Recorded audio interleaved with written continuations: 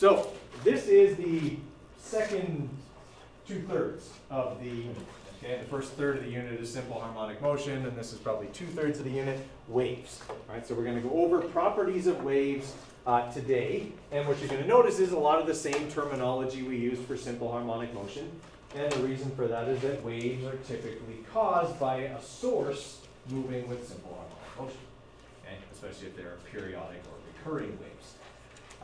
So we're going to look at the characteristics of transverse and longitudinal waves. Okay, those are the two types of waves, and they have to do with the direction the wave travels and the movement of the medium it's oscillating.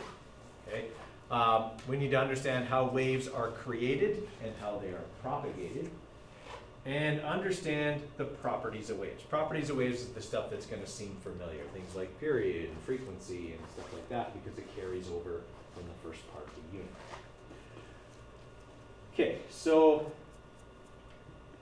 in space, no one can hear you scream. Why? Because there's nothing for the scream to go through. Exactly. Space is a vacuum. There's no medium to be disturbed. Thus, no sound can be created or propagated. Okay? All waves require a medium in which to travel, light being the exception. Okay? Light is able to travel through the vacuum of space, thankfully, because of the wave-particle duality nature of light. Okay? Wave is both a particle and, light is both a particle and a wave, thus it can travel through the vacuum of space. But nothing else, no other waves. Okay? Waves require a medium in which to travel. What causes a wave? This is actually a question for what you mentioned before. Okay. So you said that all waves need the medium, Yes. right? Exception of light. Yes. Yeah. So what's a heat wave? Heat waves are like disturbances in the air due to thermal energy traveling through it. Heat waves, if we're talking about like the heat waves you see, are not really heat waves. They're distortions in the air because of heat traveling through it. So then how does the heat of the sun, the thermal energy, get to the earth? It's a light wave. So that causes the heat. The light that comes from the sun, there's different wavelengths of light, right? There's the visible light, the spectrum, visible spectrum that we can see. And then there's thermal, the infrared light. So less or longer than red, infrared. Okay, so subset of red. That's also a light wave. We just can't see it, right? There's lots of the light spectrum we can't perceive with our eyes. Heat being part of it, radio waves, microwaves, and then on the other end of it, UV, X, and gamma. Right? We can't see any of those. They're there. They're part of waves that travel from the sun. Thankfully, we're protected from them. Yeah, does that make sense? Yeah. So what we see as heat. Sorry, I misunderstood what you were meaning. I thought you when you see the waves in the air, that's mostly a distortion of the air. Sorry. Yeah, heat waves are a form of light. Infrared waves are a form of light. Okay, so what causes waves? Yeah, a disturbance. Okay, the only reason you hear me right now is because my vocal cords are disturbing the air. Okay, as I talk, my vocal cords vibrate back and forth, and they disturb the air, and that disturbance travels outwards. Okay, if you're right up here, okay, close to me, the disturbance is more intense than if you're at the back of the room. Because obviously the wave's energy gets less or gets spread out over a greater area, so its intensity diminishes. Okay, same as light. Okay, because light's a wave, its intensity diminishes as it occupies more and more space. Okay. Everyone all right with that idea? Okay, so then disturbances cause waves. Then waves are traveling disturbances. Okay, what we see or experience as a wave is the disturbance, the energy caused by the disturbance, traveling away from the disturbance. Okay, the wave carries that energy through a medium. Okay, does that sort of make sense to everybody? Okay, that's kind of how that works. All right, so waves a traveling disturbance. That's the definition of a wave. It's a traveling disturbance. Okay, it also carries energy from the disturbance. Right? So when a meteor hits the Earth, for example, okay, it creates a disturbance in the Earth's crust that can travel as waves that we can experience. Okay, there's a shock wave in the air that travels through. Okay, that's all caused by the disturbance. An earthquake is a disturbance of the Earth's crust. It's waves. It's actually several different kinds of waves that travel away from the disturbance. Okay? Aftershocks are actually the reflection of the waves coming back. Okay? That's why they come later. Okay? Sort of making sense? Weird thing about waves. All right. So waves require a medium in which to propagate. Water, air, okay? Even solid materials can propagate waves. Okay? In the figure below, the wave created by the motorboat travels across the lake and disturbs the fishermen. Now, the wave travels from where it's created to the fishermen. Does the water travel there? Okay, see a few people shaking their heads no, a few people who are less certain about that answer. Okay, that's the common misconception, especially about water waves. Okay, because we've been to the ocean and we've seen the water come up on the shore. We've seen tidal waves that come in and engulf cities and things like that. And we picture this idea that when waves move through water, they take the water with them. But they actually don't. Okay? A wave disturbs the water. The water goes up and down. It might circulate a little bit, but mostly it just oscillates up and down. It doesn't move from point A to point B. Okay? The wave moves from point A to point B. The energy travels through the medium from point A to point B, but the actual water doesn't. Now, see, if you were going through this in your head and going, Mr. Coderre, I've seen waves, I've seen water go from here to there on the beach. You're wrong. No, you're not. Okay? What's happening, and this happens with a tidal wave as well, okay, is the wave energy displaces the water upwards and then runs out of water. And it goes into a new medium, the air. And then the water doesn't have any energy supporting it anymore, so it falls back down. Splash. And it comes. So in a way, the energy going through the water and like practically displacing the water, it's kind of like when you drop a solid thing into water and the water level goes up, and when you take it out, it goes back down. Yes. See, water is somewhat elastic. Now, a wind-driven wave is different than an impact wave. Okay, so what we typically experience are wind-driven waves. So the disturbance is actually wind blowing across the surface of the water, which pushes down on the water a bit, but also causes a rotational oscillation. Okay, so the water moves a little bit circular, but mostly up and down. Right, and so when we see waves curl, it's kind of that's where that rotational dynamic is coming from. But in actual fact, if we're watching a single molecule of water, it's not moving from point A to point B. When a tidal wave comes into the ocean, it's not carrying water from the point where the earthquake happened, but it's traveling through the water. The energy is coming from that point, but the water itself isn't. Now, the greater the amplitude of the wave, the further the water will come in because of how far it's going to come down and kind of splash. Now, it's not necessarily a big splash like that, but if you're standing on the shore, you've probably also seen the ocean go out, right? Like if you're just watching the waves come up on the... I have video of this. I took when I was in Jamaica because I'm a physics nerd, and these kind of things, amuse me.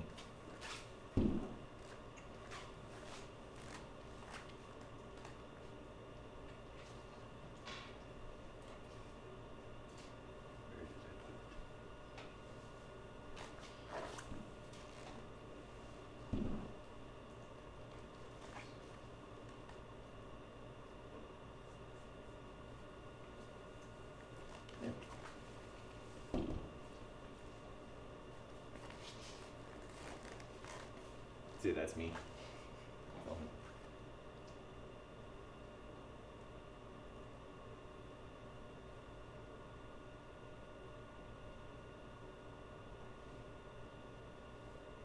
Okay, now it looks like the ocean goes away and then starts coming back. Okay. There's a lot of wave behaviors that go into that thing that we experience that sometimes leads us to think that water does weird things. When those waves come in, they change medium from water to air. And anytime you change from one medium to the next, there's some reflection, the boundary. So these waves get to the end and they reflect a little bit. And so that reflection travels back out. And that's why some waves are small and some waves are bigger. When the disturbance goes back and meets a disturbance coming this way, the medium has to take the shape of all the energy it's experiencing, the incoming and the reflected. And so it goes up a little bit. Okay? That's why about every fourth wave or so is a little taller than the rest. It's basically that the frequency and the wavelength have just worked out that, hey, we just happen to meet at the same place at the same time. Boop, up it goes. Okay? And so you get some that are smaller, some that are bigger, okay? And that's why we experience this kind of wave motion. Right?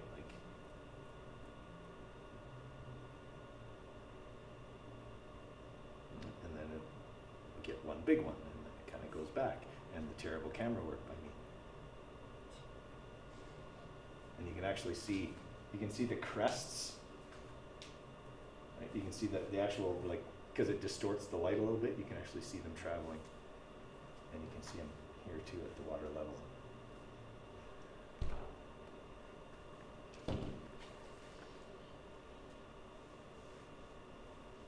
Okay, and that curl that waves get is because that oscillation is slightly circular.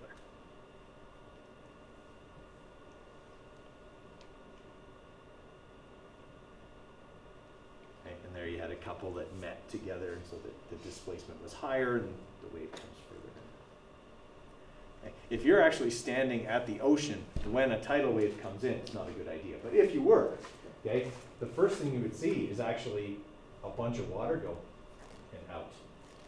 The ocean would actually move away first, and that's partly the polar nature of water, right? Is that there's that surface tension, there's the hydrogen bonds, so when some of the water starts to get displaced, it pulls water with it to go up, okay? That sort of makes sense? And then when the wave passes from the water into air, okay, then it just falls back down, okay? I couldn't find a video, but one of the best movies that ever showed this was called Deep Impact. Okay? And they actually had people standing on the shore just awaiting their doom because there was nothing they could do, and they're watching the wave come in. Okay? And as this, you can see this wall of water coming towards them. Okay? And then all of a sudden there's this shock wave. It just kind of comes out of nowhere ahead of the tidal wave. Okay? And that's actually a bunch of the wave energy from the tidal wave leaving the water and entering the air. Okay? It still carried enough energy going into a new medium that it could like throw it. It looked really cool. It's all CG, but okay, it's effectively correct. Maybe a little bit enhanced for dramatic effect, but essentially the right idea. So when you said that the wave doesn't move the water, but then you said that the tidal wave would draw the water back. I said the water isn't going to move from A to B. Oh. It's part of the oscillation, right? Because water is a polar molecule, a bunch of water gets displaced, other water will go with it because of the nature of the hydrogen bonds, the cohesion between the water molecules. So what I'm saying is, the water where the impact happens does not go to the shore. Yeah, it gets displaced downwards a whole bunch and then bounces back up. Right? In the same way, when you just drop a rock in the water oscillates up and down, the waves travel away because of the elastic and polar nature of the water. Right? But eventually it quits. The energy dissipates. Yeah? Okay, so that's the thing we have to understand is that a wave is not a bulk flow of water like a river. A river carries water from A to B. Okay, that you can actually track the water, just put a float in it and it will go. Okay, but if you put a float in the water, it generally just goes up and down, up and down, up and down. Okay, I mean, there might be some cyclic stuff that can slowly bring it towards the shore, okay, but generally it's just going to oscillate up and down. If you could try this at home with like a rubber ducky in a bathtub, okay, and just start making waves at one end of the bathtub. The rubber ducky is not going to move, at least not quickly, to the other end of the tub. It's just going to oscillate up and down as the waves go by, because the water isn't moving, the waves are moving. Okay. Now, a surfer, because this is usually what comes up, well, how do surfers go into the shore? Well, they actually get on top of the wave and then they ride down the face of it. They convert potential energy into kinetic and they stay on the surface. Okay? Their board is actually going down a ramp made of water. Okay? That's essentially what they're doing. Yeah? if you actually watch them when they're paddling out, they just oscillate up and down unless they do badly and then the wave crashes on them. All right. So we're going to look at two different types of waves, transverse waves and longitudinal waves. Okay? That has to do with whether the motion of the medium is perpendicular to or parallel to the direction the wave travels. Okay? Most of the waves that we can see and we can visualize are transverse waves. Sound waves are longitudinal. Okay? They go back and forth. Right? That's why speakers do what they do, back and forth. Okay? Why string instruments, they oscillate back and forth. Okay? They make longitudinal waves as opposed to transverse waves. All right, so this is a transverse wave. The medium, the slinky, okay, is going, the oscillation is up and down. The wave travels from A to B. Okay, so it's another example of if a wave actually brought material from one place to another, as soon as I made a wave in the slinky would jump out of my hand and run away. Okay, obviously it doesn't do that. The wave just displaces the slinky, okay, all the way along, and the actual slinky stays put. Okay, that, everyone okay with that kind of visualization? Okay, so we oscillate it up and down, and the wave travels this way, so the medium goes up and down, perpendicular or transverse to the direction of the wave. So in a transverse wave, the oscillation and the direction of travel are perpendicular. So if you had like a medium that was like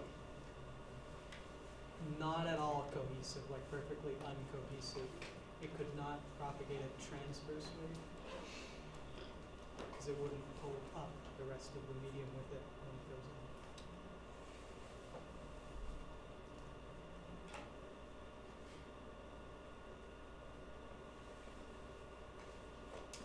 It still would, but it would oppose the motion much more greatly. For example, transverse waves travel through more dense materials worse. Longitudinal waves are the opposite. Okay, so a transverse wave doesn't travel through the door. Okay, it just, like, I mean, if it did, the door would fit, you'd physically see the door do this. Okay, it doesn't do that. But sound can travel through solids very easily. In fact, longitudinal waves travel through solid materials better. Transverse waves are the opposite. So it's a bit dependent on the type of wave. Okay, and with earthquakes generate like all kinds of different waves. Some transverse, some longitudinal. Okay, and so they travel at different speeds, basically different patterns. They reflect differently. Okay, so I guess in answer to your question, transverse waves and longitudinal waves are affected by the type of medium in which they travel. Yeah? And again, light is the exception to everything. Okay, so again, a wave is a traveling disturbance, and in a transverse wave like the one above, the wave is traveling from left to right, but the disturbance is moving up and down, perpendicular or transverse to the wave motion. Okay, so that's a transverse wave. Okay, so a transverse wave, like I said, one in which the disturbance is perpendicular. Now, new terms. Okay, terms to do with the structure and properties of waves. Okay. Amplitude is not a new term. Amplitude is still the maximum displacement from equilibrium. It's just now the maximum displacement of the medium from equilibrium. Okay. The positive displacement or upward displacement of a transverse wave is called a crest. The negative or downward displacement is called the trough. Okay, so waves have crests and troughs. The distance between any two equal successive points on a wave is called the wavelength. Okay, the wavelength is the length of one oscillation of the medium. All right, so this green line that I drew is one wavelength. It goes from crest to crest, or trough to trough, or any other 2 points along the wave. They're always exactly one wavelength apart. Okay, everybody follow me there? Can't the wavelength change though if you lose energy? The wavelength will change if the speed changes. Basically, if the medium changes, then both speed and wavelength will change. Frequency never changes. Frequency is controlled by the source. So once a wave is produced, its frequency is fixed. Okay? Other properties, so its frequency is always fixed because if the speed changes, the wavelength changes. That keeps the frequency the same. Frequency just won't change. So if I make red light, it's always going to be red. Okay? If it slows down, its wavelength will get shorter. Okay? And it'll stay red. It's always going to be red. Okay. Everybody good with that? So crest and trough are new. Okay. Wavelength is new.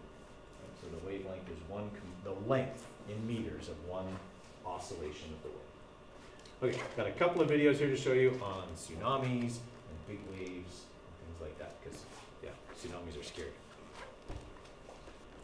Okay. So why is it like in an earthquake? An earthquake can produce a 100-foot, 30-meter wave. Is the Earth's crust moving 30 meters to produce that wave? No chance. Okay, if that happened, I mean, the Earth would just crack wide open. Okay, so it's not doing that. Why does it get so tall then? Or how does it get so tall?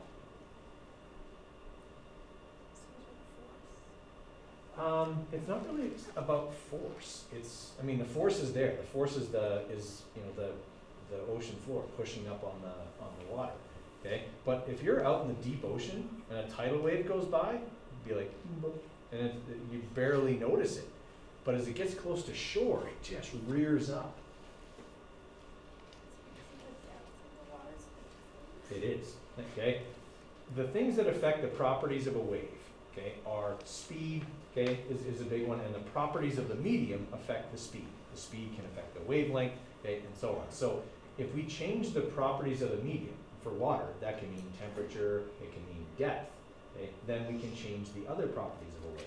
So what happens is, if this is the shore here, okay, out here, the waves are minimal, right? They're only about like this. But once that change in depth happens, what happens is that little wave, when it gets here, the front of the wave encounters this change in depth before the back of the wave. And that slows the front of the wave down, allows the back of the wave to catch up. Well, water's a fluid. You can't compress it. So when you push the two ends of the wave together, the only place for the water to go is up. Okay? And that's what makes the amplitude change. Essentially, it's conservation of energy. The wave's speed has decreased, but its energy can't. So it basically turns from kinetic into potential. It pushes the wave's amplitude higher, okay? And then as a result, the wave gets taller as it approaches the shore. It gets taller because it slows down, okay? And the wavelength decreases with the decreased speed, okay? But the energy of the wave remains constant, essentially. All right, this other one I'm going to show you on science of big waves. This is like surfer science.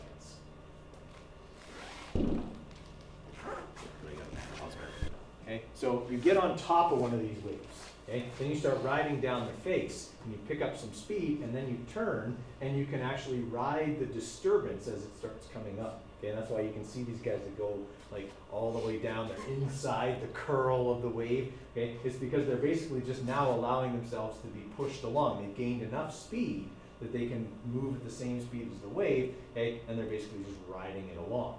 Okay, and then if you're not careful and you don't pick up enough speed, the wave crashes down on top of you. Okay, you got to kind of get down and get out, okay, before that curling, crashing part starts. Okay. All right, so does that make sense? How they get shorter as you approach the shore? Okay. Okay, now a longitudinal wave, okay, is a series of compressions and rarefactions. In a longitudinal wave, the direction of vibration is back and forth, and it's parallel to the direction the wave is going. Okay, so in this longitudinal wave, if I have a slinky and I just push it and pull it back and forth, I get little areas where the spring gets really close together and areas where it gets really stretched. That's one complete cycle of the wave, and it'll travel away from me. Okay, so it's parallel to the direction of the disturbance. So that's longitudinal. Okay. Are you all right with that? Okay, so sound waves are longitudinal waves, okay, or pressure waves in the air.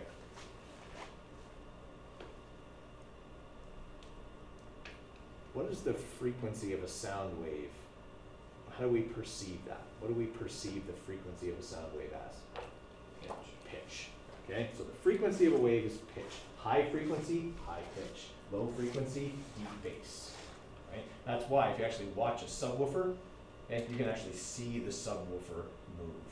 Okay, that's a low enough frequency sound that we can actually see the speaker going back and forth as it makes the sound. Okay, a tweeter, okay, one that makes the high frequency stuff, you can just see it kind of as a blur, okay, because it's moving so fast. Right? But a subwoofer deals with frequencies that are at least below 100, if not below 60 decibels. Okay? It's more about the sound you feel almost as opposed to hear.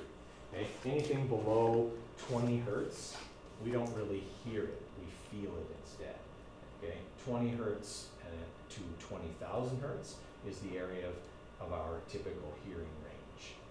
Okay? Some people can hear higher than that, some people can hear lower than that, some people have a narrower range. As you age, typically that range gets narrower.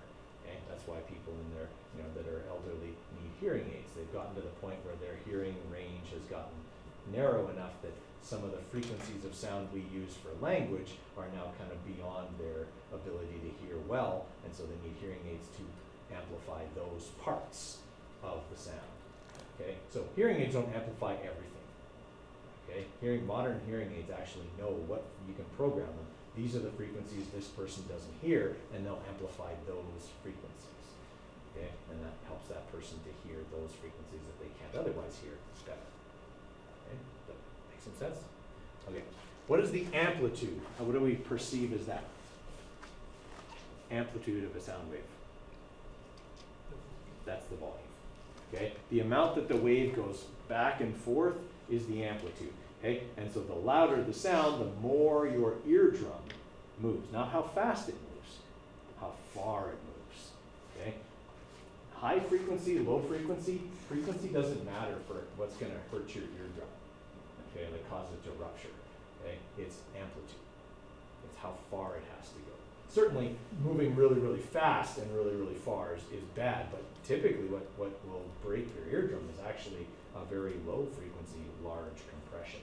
Okay? And that can happen when somebody like smacks you in the ear even sometimes, like that can actually cause your eardrum to rupture because you get this massive increase in pressure because the hand seals over the ear, okay? And that pressure goes in and tears the eardrum. Okay? Or if you're, next to, an explosion, even like a gunshot really, really close to the ear, okay? That can be bad for your hearing. Sometimes at like the Flames game, like when they score, which the other day wasn't very much, okay? But when they do, and that they put the horn on and the fire comes out like the Saddle Dome, okay? That can be over 100 decibels, okay? Sometimes even closer to 110 decibels, and that's why when you come home, your ears are ringing. Okay? Your ears are ringing because your eardrum is moved back and forth really far, okay? Farther than it really should. Okay? And what's essentially going on is because your eardrum is moved so far and not torn, it's attached to those little bones, the 3 little bones in your ear, right? The hammer and the anvil and the sternum. Okay? So it's attached to those bones, and those bones have to vibrate as the eardrum moves. And just like any other place where 2 bones are attached in your body, it's a joint. And there's ligaments and tendons. Good question. How long is like a grenade explosion? Depends how close you are. At close range, you're probably looking at 130. Enough to shatter your eardrum for sure. Yeah. So any place where you've got 2 bones that meet is a joint, and they're connected by tendons and ligaments. And those joints in your ear are like any other joint in your body. If you make them move too far, what do we call it? You make your ankle move too far, and it goes over like this. What did you do to your ankle? Okay, it starts with S. Spraining. Yeah. What happens to your ankle when you sprain it? It swells. Yeah, it swells and it hurts. Okay? Well, when you do that to the little bones inside your ear, you get swelling.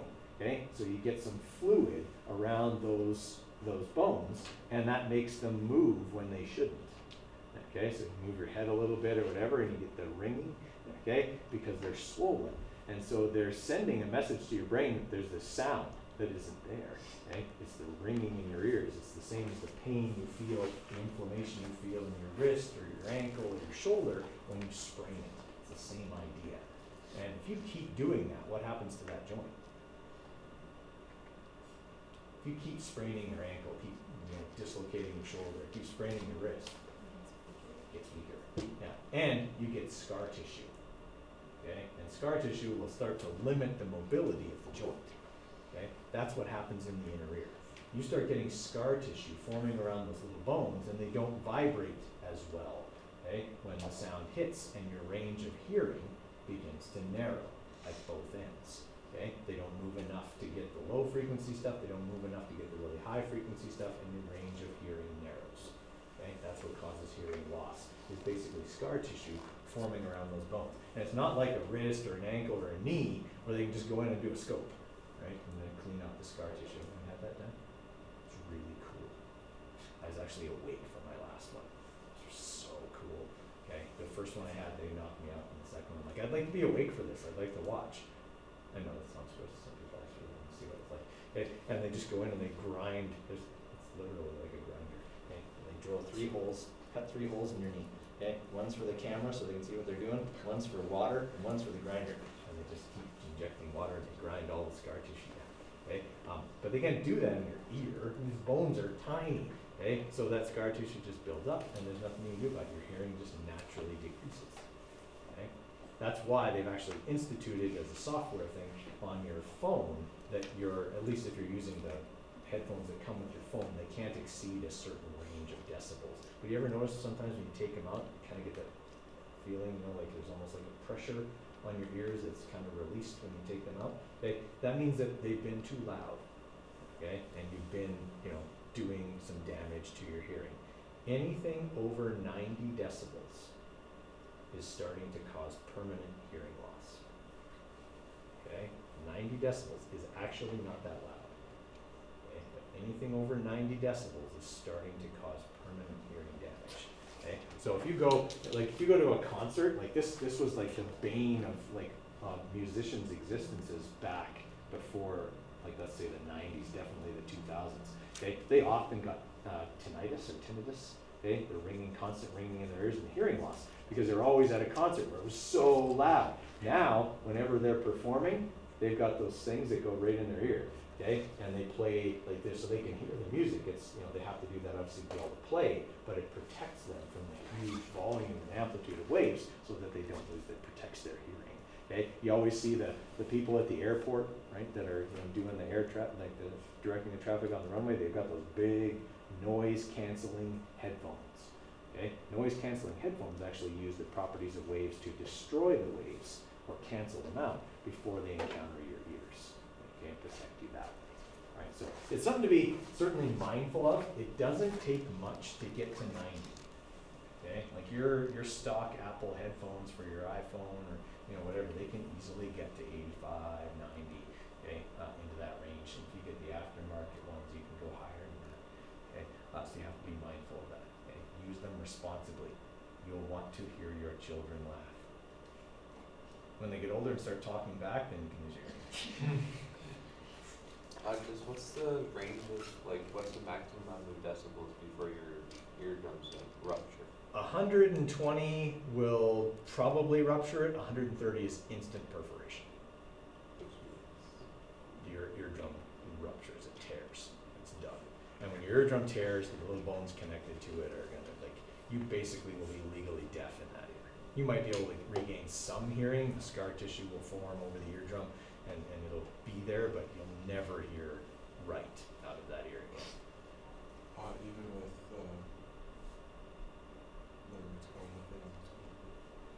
hearing aids.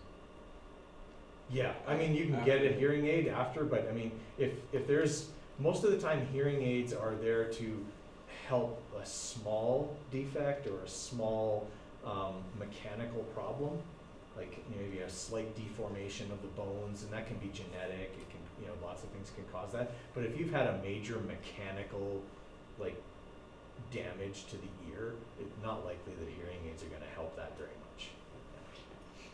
So, forgot my question. I always find that that there's a relationship between the importance of the question and the likelihood to forget it. And it's always that it's a very important question, that's what you forget. The simple questions, you never forget those. So it'll come back to you. Okay? So it's something certainly to be mindful for, right? You guys wear headphones a lot, okay? Way more than any generation before you. How does like an ear infection affect your hearing? Ear infection causes inflammation, right? Just like anything else. If you get, anything gets infected, it gets inflamed. If you get a cut in your finger and it gets infected, it swells. Well, same thing in your ear. So if you get an infection in your ear, the swelling around that infection, the immune response, that can affect your hearing, and affect your balance and all of the stuff that goes on in the middle ear, right? If you get an ear infection, almost one of the first symptoms is you got pain in the ear and loss of balance. Okay. Did anyone ever get tubes in their ears when they were a kid? Yeah? Okay. And that's usually the result. You get a lot of ear infections just because there's something, the way your eustachian tube works, the one that equalizes pressure, goes to your throat from the middle ear. Okay. They just put a little tiny tube in that to hold it open and help it to drain. Okay. Because if you don't do that, if you get a lot of infections or you don't get proper drainage, it can actually affect your hearing long term. So they'll sometimes put little tubes. They don't do it as much as they used to. My son got tubes in his ears when he was little. I know it's more about the biology question, but why do our bodies like swell things? Well, getting fluid usually around something helps to isolate it a bit and helps, diffusion and stuff like that to occur more quickly. It's just a natural immune response. It's got to serve some useful protective function or it wouldn't happen. So what's like when you yawn, what's like the rumbling kind of noise that happens in your It's pressure, yeah. So like if you're in a plane and your ears pop, or you're going down a hill and your ears pop, it's the pressure difference. So the air pressure outside is either getting greater or lesser than inside. And so if you swallow or chew gum, you move those eustachian tubes a bit and they'll allow the pressure to change and it's popping. Okay.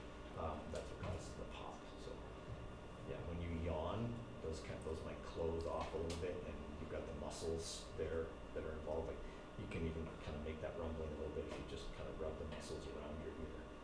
Kind of get a similar thing. Okay? It's any that tension in the muscles around, this change in pressure can all cause. Right? Even just putting your hand on your ear and pushing, you can almost hear. It's a similar thing to that. Right? Okay, this is good. It's got lots of good questions. There's usually good questions. Okay, so a longitudinal wave, the alternating disturbances of compression and rarefaction, that's the lengthening part, okay, are travel parallel. So you can see in this slinky here, this is the area of compression, this is the area of rarefaction, okay, or stretching. Okay, same here. If we're marking one spot on the slinky, okay, this slinky will move forward and then it will move backwards. Here's the compression. Okay, the compression is right here. The compression is moving through the slinky, but that one particular ring on the slinky just goes forward and backward, and that's it. It just oscillates back.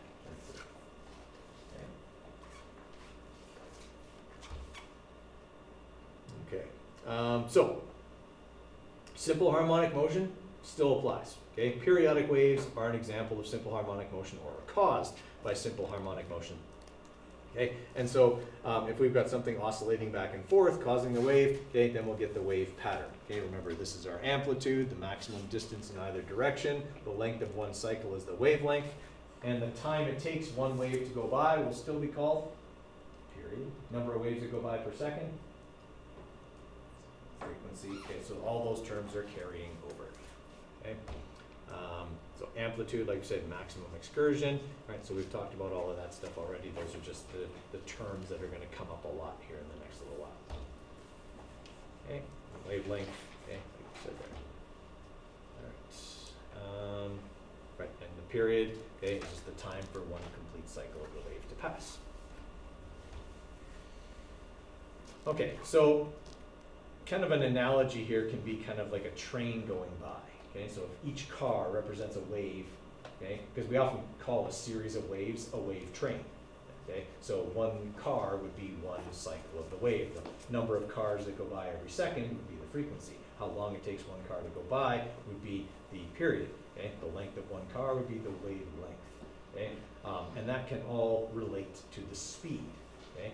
If I change the speed, then I'm gonna change the wavelength, okay? The wavelength will decrease, but the same number of cars will go by every second, okay?